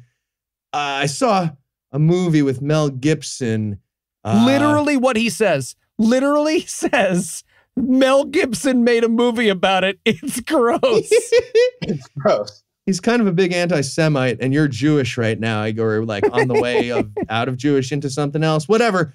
He sucks, but I'm pretty sure it's an accurate movie. You're going to get just brutally crucified, but you have to let that happen or else it fucks up the rest of the stuff. Right. It's almost like he stopped just short of being like, spoiler alert, Jesus. Shit's going to get wild. Well, what he literally says is, real quote from this movie, don't let them put a hurt on you, Jesus. yeah. And he also says, don't get bummed out. He says that to Jesus. He tells him not to get bummed out. Oh, to which Jesus replies, don't worry, Simon. I'll be back. Oh my God. And then Simon, inexplicably, that's not even your movie. Yeah. He's talking shit to Jesus. Oh man, if this movie had ended with them melting down Jesus in liquid metal, he's given the thumbs up. That would have been pretty excellent. So from there, we cut back to Ram 2, Eli. Ram 2. You're wrong. It's branches of a time. You have to think about how there'll be new ones each time. Whatever. It's fine. This Ram, the one who is in his underwear, is looking for Sabir some more. He's chasing after him, trying to find him. But who does he run into but Peter? Of course. This is a very small town. And he has this amazing moment with Peter where he's like, Peter, you stay here. Don't get crucified upside down. And he's trying to pantomime it all for him. It's fucking amazing. He's like, remember the ear thing, Peter? Remember? Play Freebird, Peter. Play Freebird. Right, but Peter, doesn't speak English, so he just kneels down and starts crying in confusion. He has no idea what's going on. All he can think of to do is be like, hey man, you're going to freak everybody out. Just wear one of my robes so you're not like mostly naked. That's weird. Oh yeah, we see Ram's butt crack in this scene also. We do. Right. And it should also be noted that Peter also can't cry. No, he cannot. No. This is the Casablanca of movies where people can't cry. All right. Well, it looks like the books of 1 Peter and 2 Peter in the Bible just turned into a terrified screed in all caps about a naked white giant in ancient Israel, which is honestly a pretty big improvement on 1 Peter and 2 Peter. Horrible, horrible, slow epistles. And on that note, we're going to take one more quick break, and then we'll be back for the I have no idea what's happening conclusion of Assassin 33 AD. Guys, we have to be careful that we don't change time or the Bible. It's fine. It's fine. How bad could it be? And lo, did Jesus' snow-white friend approach him and say, this is a gun, Jesus. I'm about to pop a cap in the ass of those fools who come for your booty. And Jesus thanks him, but yea, he knew he must die, for it was the way of the Lord. Ugh. Still an improvement, though, I guess, right? Yeah, I guess Yeah, so. that is true. True enough. And we're back. When we left off, there were 2 or 3 of every character, and the movie completely gave up trying to keep track of it. So have I. And now we're back in the present, and Ahmed is looking at a pile of dead bodies on his time machine platform, trying to figure out why his soldiers are all dead from stick wounds and why the nerds that came back have gunshot wounds. And the scene opens with him going, they are dead. And I wanted one of the scientists to just be like, oh, you think? You think they're dead?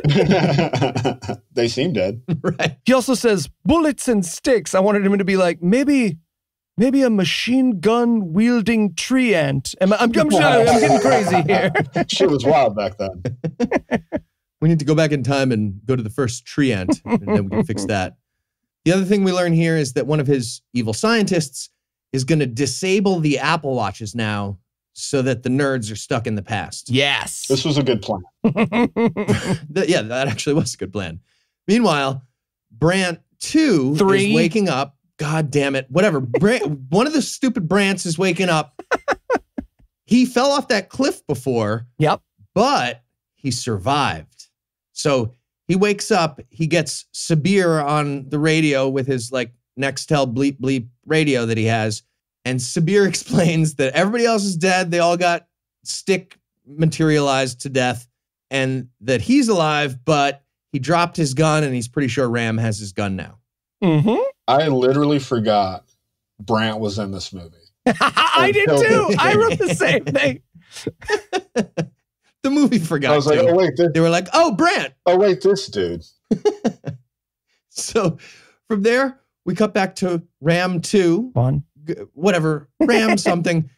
Going back to Amy something. 3. She's still in the full body tourniquet, which Pants is doing tourniquet. fine. It's keeping her alive. And he's comforting her that don't worry, Jesus is going to get murdered as planned. Yep. What a great way to comfort someone. Yeah. So he decides, okay, we need to go back to the lab to save your life because of the gunshot. And he tries to send him back and he realizes, oh no, our Apple Watch Fitbit things are deactivated. And she's like, okay, you didn't like secretly program a second MacGuffin so that the watches... Why'd you put an off switch on our time MacGuffins? Why would you have that? So now they're stuck in 33 AD for the moment. Yeah, I love how unpanicked Ram seems. He's just like, I guess we should start looking for apartments here, babe. I'll tell you this. I know about batteries, so I think it's going to go fucking great for us here. Let me... Right. So now Brant and Sabir are going to do some crucifixion recon. Oh, they're my dressed God. up like ancient Israeli people. And This scene... like, check it out. They're 2 feet taller and white. And absolutely nobody. I mean, to be fair, everyone in this background scene is white, but accurately, this would have been a hell of a scene to watch. I know. He's basically like, here, put this on. You'll look more Middle Eastern. Like, no, Right. No, you don't. So they go off to do some recon on the crucifixion. Immediately, Sabir steals a tomato from a fruit stand. Like a dick. Like an asshole.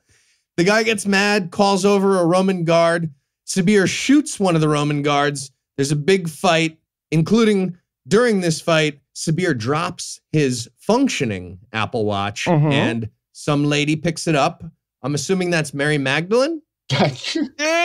Someone Jesus knew. She's definitely Jesus adjacent. Yeah. We're going to find out. Look like Jesus' type. Right. But there's 2 time Fitbits. And in the reachiest of reaches I have ever fucking seen in a Christian movie, the Roman guard, for no reason, wraps the gun, which is a time problem, in the Fitbit and sends it back. He's just like, oh, well, this will mess up the movie. So boom, there we go. Yep. So with all those loose ends perfectly taken care of, we cut over to Jesus doing the classic thing. He's carrying his cross up to the crucifixion. And Simon, who was having that conversation with him earlier, Simon's just walking along next to him, wearing his Tri-Blend t-shirt. I know. Okay.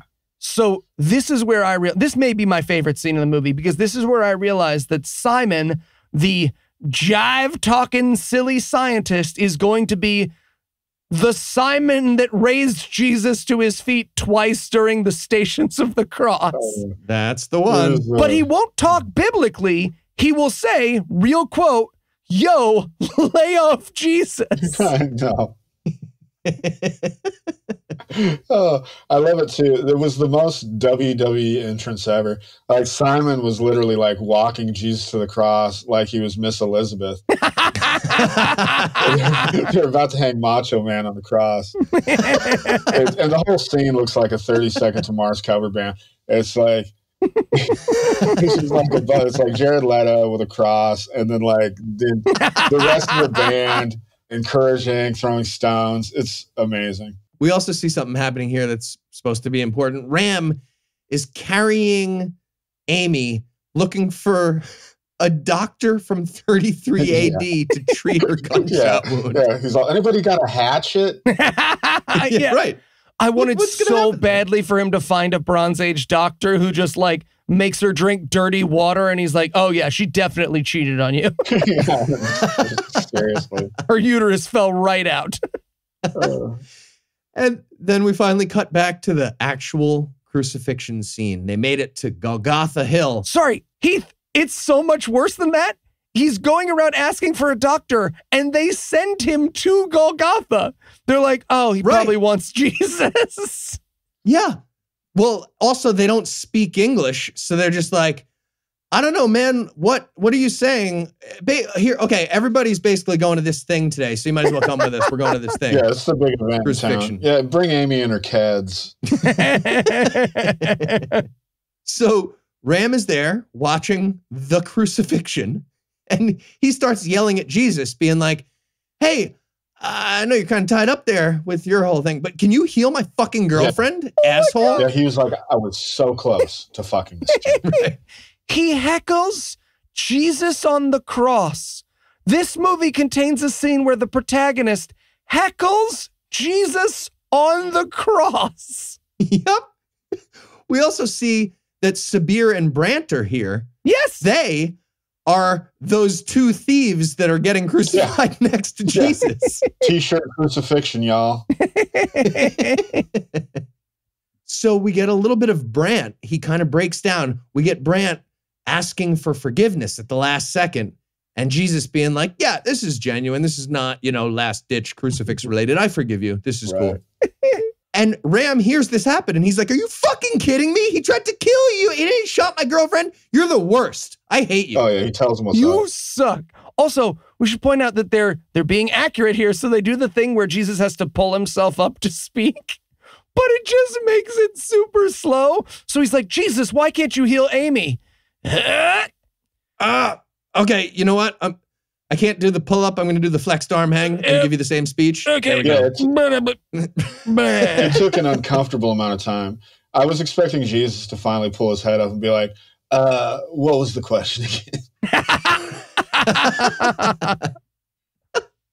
But Jesus finally lands on a deal for Ram. He says, I'll save Amy if you forgive Brant.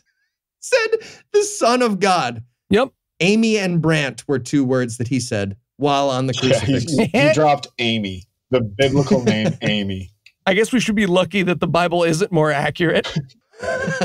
Right. But Ram's like, fuck that. No, absolutely not. I'm not doing that.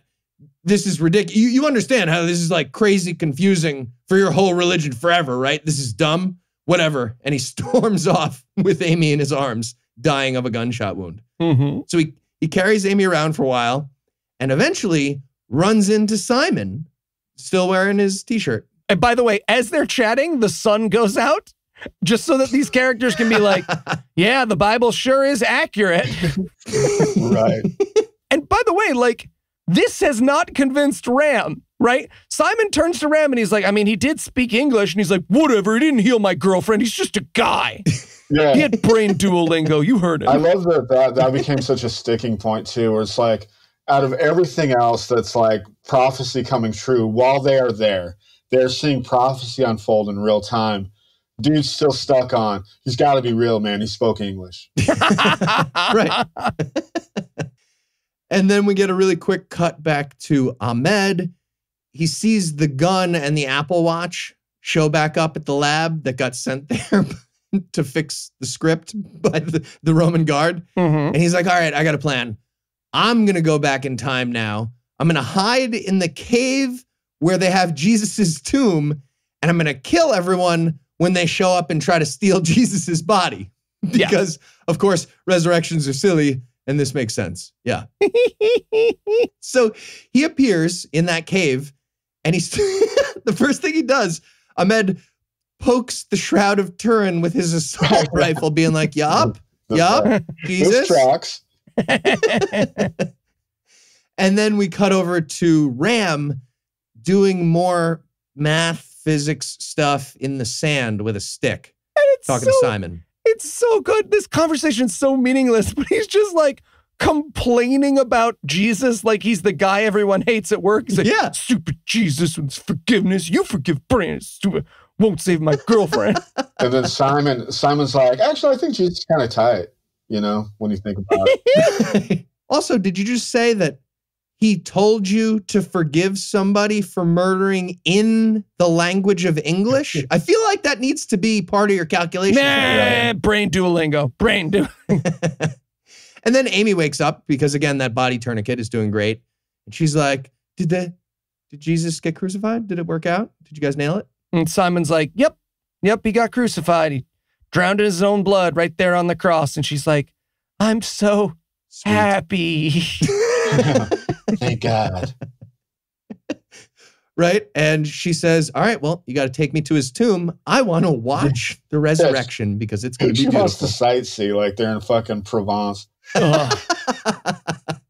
Is there like a Groupon for that? Maybe we could get like last minute. I don't know. Makes him wake up really early to do a walking tour of Jesus's tomb. Oh, Also, not really a morning person. there's a great moment where Amy says to Simon, oh my God, you're bloody. And he's like, this is actually Jesus' blood.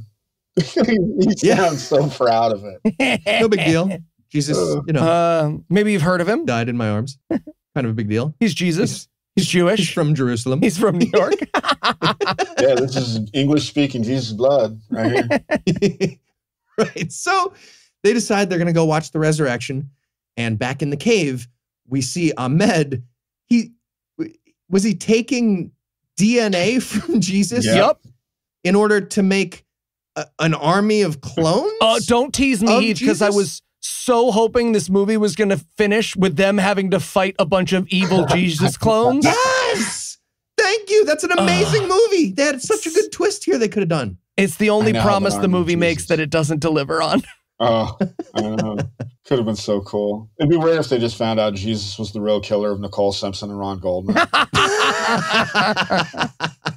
Just, oh my God, it matches the white Bronco. What were the odds of this? Right. So many sequels. So Ahmed's taken the DNA sample, he grabs it, and then all of a sudden there's a big earthquake and the cave just explodes open, and Amy and Simon and Ram watch this happening, and Amy's like, he is risen. It's so beautiful. There's a weird moment where I think Ram starts getting jealous. Like, I think he starts thinking like Amy low-key wants to fuck Jesus. She definitely Where he's does. just like, yeah, she's into it. Like, there's hard eyes for days. Oh, for sure. Right. So they decide to go into the cave and check it out.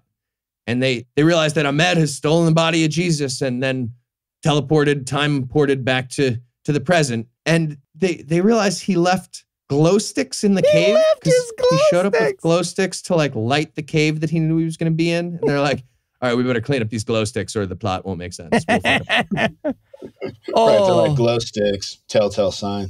oh man. But let's just be real. If they had left those glow sticks and there'd been the part where the women who go into the cave do like spin some poi or something to commemorate Jesus' death, I think Jesus would have wanted this rave. But Ahmed did not steal Jesus's body. Jesus has risen from the dead, and he goes and tells Amy via extended metaphor that she's a sheep. Yeah. She says, can you heal me then? Because, as you can see, I'm dying of a gunshot wound. If you don't mind, just, you're resurrected. You can do things like that. And immediately the response is like, can I heal you? Imagine a guy with 100 sheep. Yes, he does. And he loses one sheep. That's bad. And she's like, Okay, I'm just gonna say it one more time. Can you heal me? Heal me Just now. real quick. It's probably be hella easy for you. And he's like, no, I cannot. Right here. We also get a funny moment here where Amy's like super presumptuous. She's like, okay, so you're not gonna heal me. Fine, whatever. That sheep metaphor. Are you saying you did this whole thing to save my soul? Just me? And he's like, oh, no, wow, okay, Nope, awkward. definitely not that. Brant's soul. I'm saving the soul of the guy who shot you. Try to pay attention. Oh, the guy who murdered me. Came all the way back to the That's past. a cold world. Right. So Jesus and Amy finish up their little conversation. And now we're going to watch Jesus's girlfriends show up in that cave, and they find Ram and Simon just finishing up with the glow sticks. And they're like, it's cool. He resurrected. That happened. Oh, you don't speak English, do you? Yeah. So instead of just like giving a regular sign language of like, Jesus is not here, he starts like doing an air traffic controller. Like, Jesus has, he's risen. He is flown out of the cave. He is currently on his way. This movie never stops giving the gifts. You guys want to rave a little bit? You want to like poi it up with these glow sticks? What are you doing? Yeah, he's all, don't drink them though. Who's got Molly? They are poison. Right. So they get done with Jesus' girlfriends. They go back to Amy, but they find that she's dead. Dead AF. Amy is gone. Jesus let her die. Jesus let her die. This dude is going to be living. You probably should have forgave that dude. And the ladies from the cave come over and they're like, hey, this might be a bad time, but is this your time Fitbit? Oh, right. Yeah. They follow him out and they're like, we had this Apple Watch. It's probably useful to you. Great. Yeah. They land on, okay, we put both of our wrists through this one watch. Friendship and we bracelet. both poof back to the present. And it works, but there's security guys right there.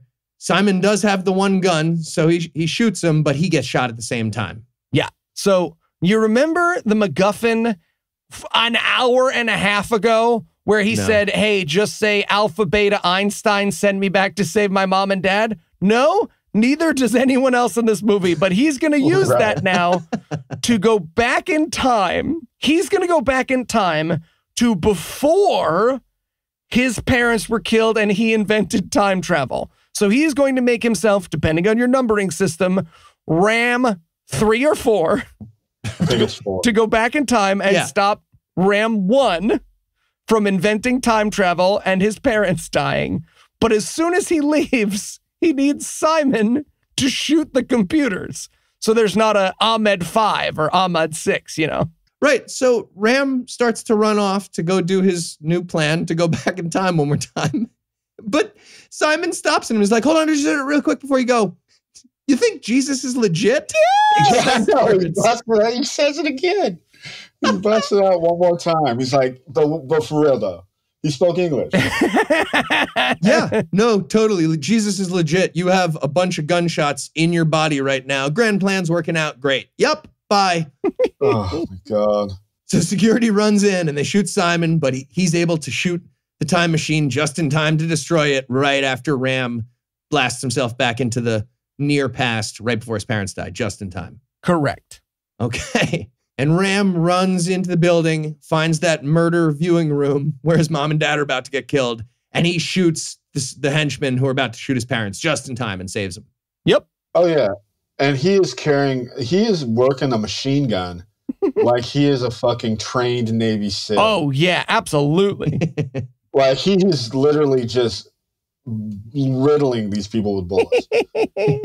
And then he runs in, having saved his parents, and he's like, I created a time machine. He used it to kill Jesus. Okay, bye. I know. He's like, this story is incredible. Hey, Ram, just really quick. No questions, please. Gotta go. And he's out. Yeah. And this is where Ahmed calls Brant 1 on the radio. Ahmed's back in the present now in the lab building as well. Mm-hmm. And he calls Brant, who was moping in that hallway in his first timeline. Where he said he wasn't the villain, yes. Right. So he's still the security guy on Ahmed's team.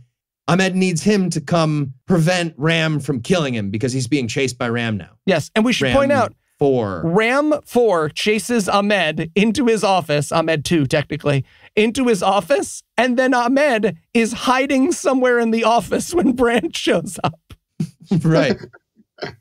Right. And this is, of course, the big forgiveness scene with Brand, right? He like knocks away Brand's gun, and Brand's like, hey, look, and Ram is like, you killed Jesus and then killed my girlfriend and then died on the cross next to Jesus. And he's like, okay, none of that happened in this timeline. And he's like, oh, no. Well, Okay. I forgive you. Also, were you two even saying girlfriend, boyfriend? I feel like you weren't even there yet. Were you there? I don't think you were there. It seems like you guys moved kind of fast.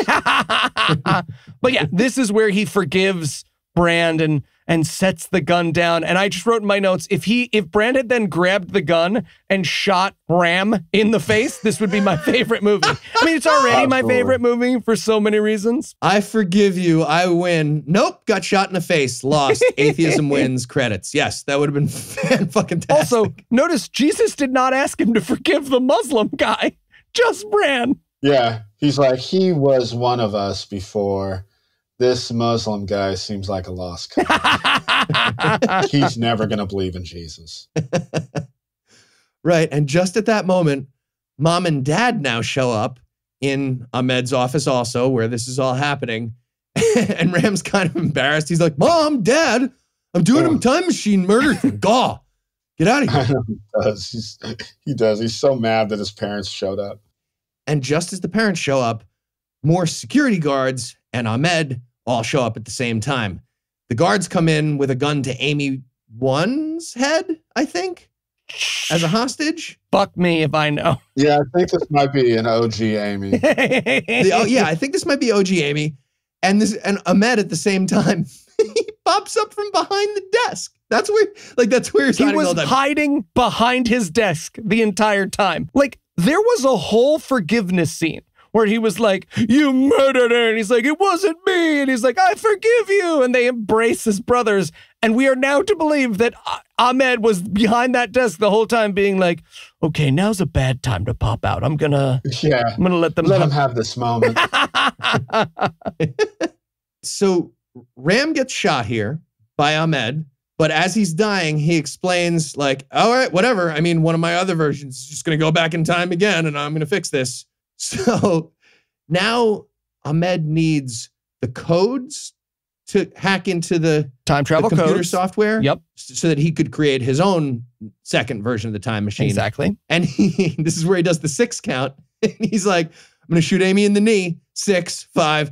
And Ram stops him. And he makes up or actually starts hearing the voice of a woman. Oh my God. Magically. This is supposed to be Heidi Montag's character sending a message through Ram to Brand that he's got to switch sides and be a good guy now. Just to be clear, she did not do that. Heaven. Yeah. She did not do that when he shot Jesus Christ of Nazareth in the face. That would have been helpful. I love it. I also love that Brant says to Ram, is the voice you hear Diane? And he's like, who? Fuck if I know, dude. Like, didn't introduce herself. It sounded like a bad British accent. I thought it was maybe Madonna. I don't know. Heidi Montag from The Hills. Have you seen The Hills? Yeah, I don't remember Laguna Beach. But the voice told Ram, be a hero. That was just a general message for somebody. And Brant hears this, assumes it must be his wife in heaven, and he flips to the good team and starts shooting the bad guy guards here. Yeah. But he gets shot too. Oh yeah, he does a full-on fucking young gun shit. Mm-hmm. And then Ram grabs a knife off of Ahmed's desk and stabs Ahmed in the back and then jumps on top of him and starts to stab him in like the throat to kill him. Yeah, and does like the fucking Saving Private Ryan slow knife stab. And everyone in the movie is like, ooh, it's not super protagonisty of you. Right. And I love this line here. Ahmed realizes a great loophole. He's like, hey man, you shouldn't kill me. I think you should really forgive me like you did with Brant, like Jesus said. Right. They have to be like, all right, fuck, that's pretty solid. What if we go back in time and change Jesus's message to have a proviso for bad guys killing? Right. I love it because Ram is like, it's this weird thing he does where he's like, forgive you. Right. How about die? But then he explains that like, well, there's probably other versions of you in the multiverse, so take solace in that. Right.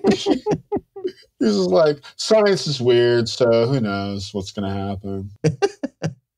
And then the last thing that happens with Brandt here, he's about to die. Or no, he's not quite going to die, but he's shot. And he tells them, grab my radio, press the button. And he calls his security team that's somewhere in the building. And he explains, okay, all the Muslim guys are actually bad guys. Go shoot them. I'm on the good team now. They tried to murder Jesus Christ. I'll explain later. But what's so amazing is he has to do it in dying guy talk. And the movie's so convoluted. He's like, listen, Ram went back in time to save himself from the time travelers who went back in time to kill Jesus before being stopped. You know what? Brown people are bad. Blah. Yeah. He's like on his dying breath and giving full names, like security outline codes. He's like, this is Ahmed Amakbar. Like, I'm like, holy shit, he's so succinct as he's dying. Hold on, sorry. Ahmed 3 is actually the one who is, I'm dying here, but I really need to explain. Ahmed 2 was already blipped out. Shit. Just, yeah, kill the Muslim guys. Kill the Muslim guys. I should have just said that from the whole time. So the security guards start a gunfight with the evil security guards, and the good guys win the gunfight. And then Ram 1, 18, 3 is here. One of the Rams is here to see dying Ram 4. So it's all good. He's going to fix things. Yep. He shows up to be like, oh man, what an adventure. And you literally see Ram 47 or whoever he is be like, nope, you don't make any sense. Yeah. At this point, everyone's so confused. No idea, including me. Baffled. Anyway, from there, we cut to 3 months later. I guess there was a happy ending. I love this ending so much. I don't know. Whatever. It's 3 months later, and all the nerds from the team, not clear which number, are hanging out in Ram's parents' basement, and they're going to do one more time machine thing. He's put together a new one, and he's going to fix something. Okay. So what they do, this is so fucking good because it means how little they understand about their own fucking movie. They send him back in time to keep Brand's family from dying in that car crash by having a stop sign and getting hit by the truck instead. Why not just like go back a little bit before that and be like, hey, you're going to drive a truck into somebody? Nope. Just like hang out for an hour. I have to get hit by a truck in this timeline. Right. Oh my God. It's so trite. And then the stop sign he uses has a note that's like, hey, I'm about to invent time travel in a lab full of Muslim terrorists. Wait, let me back up. Right. They tied it up in a pretty little bow. Wow. It would have been great if Brandt just like threw away the notes and was like, that's weird. Notes? I don't know. Okay, time for work. It's all creepy. Anywho. Okay. We need to talk about the credits because then the credits come up, right? During the credits of this movie, they play the rest of this movie. Yeah. Not just a teaser of the next movie, because they are very much setting themselves up for a sequel, which I will talk about in a second. But literally, the credits start to roll, and on the other side, we see what happens after Brand tells the FBI. We see them like fighting the terrorists and getting shot and traveling into the future to save Brand. It's fucking amazing. Yeah, it's like, I thought it was going to be like a gag reel. But I'm like, so did I. I'm like, these are actual like scenes. Yeah. No one's laughing. Yeah. For some reason, they just decided to accompany the credits with the rest of the movie. Okay, so what happened is Ram sent himself and Amy into 30 years into the future to a hospital. Yes. And as soon as they materialize there, a bunch of people who know what time travel is, they say something like, okay, we need to find out why the Antichrist wants these people. Well, they grab their wrists. They go, no marking chip. And then they go, all right, we need to figure out what the Antichrist wants with them. It's pretty fucking great. Unbelievable. So that means God's plan the whole time was to have the apocalypse happen and have the Antichrist take over the earth to punish all the heathens, and then some time travel stuff after that. Before that, in it. Correct. Smashed through it. Okay. Unreal. What the fuck? All right, you know what? That's my last question before we wrap it up. What the fuck happened? Who won the movie? Ooh. I think Simon won. Yeah, Okay. Simon, 2 votes. That's a good answer. Yeah. All right. He made it into the Bible. Because he got to die. No idea what they're going for there. I cannot wait for that sequel, though. I cannot wait. All right. Well, I guess that does it for our review of Assassin 33 AD, but that's not going to do it for the whole episode just yet, because we still need to get you excited to revel in our pain again next week. So, Eli, what's on deck? Signs. Mel Gibson, M. Night Shyamalan. A religious movie. Trust us. This is a religious movie. Oh, it is. He plays like a retired minister. We're dealing with like signs of the... We'll get there. There's aliens. There's religion. It's going to be great. So with that to look forward to, we'll bring episode 246 to a merciful close. Huge thanks to Johnny Taylor for joining us. And if anyone wants to hear more of your stuff, where should they go? Well, thanks for having me. It's super fun. Check out my albums on Spotify or Sirius Satellite Radio. Watch a weekly show I do on the interview comedians on the Punchline Instagram channel. And follow me on Twitter and Instagram at Hipsterocracy. And thanks again for having me. Super fun. All right. It was a pleasure. And as usual, huge thanks to our Patreon donors for all the generosity. If you'd like to help support the show, you can make a per episode donation at patreon.com/godawful. And that'll get you early access to an ad-free version of every episode. You can also help us out by leaving us good reviews in review spots and by sharing the show on all your various social media platforms. And if you enjoyed this show, be sure to check out our sibling shows, The Scathing Atheist, Citation Needed, The Skeptocrat, and D&D-, available in all the podcast places. If you have questions, comments, or cinematic suggestions, you can email godawfulmovies@gmail.com. Legal services for this podcast are provided by the law offices of P. Andrew Torres. Our theme song was written and performed by Ryan Slotnick of Evil Drafts on Mars. All other music was written and performed by our audio engineer, Morgan Clark, and was used with permission. Thanks again for giving us a chunk of your life this week. For Johnny Taylor and Eli Bosnick, I'm Heath Enright. Promise to work hard to earn another chunk next week. Until then, we'll leave you with the Animal House. Breakfast Club Plus. Animal House. Ram and Amy go on to get married. They have one child. They name him Damien. The Antichrist went back in time to stop himself from stopping Ram before Ram could go stop him. Stop. Time travel. Stop. And then the Antichrist used the time machine to give us 2020. So real.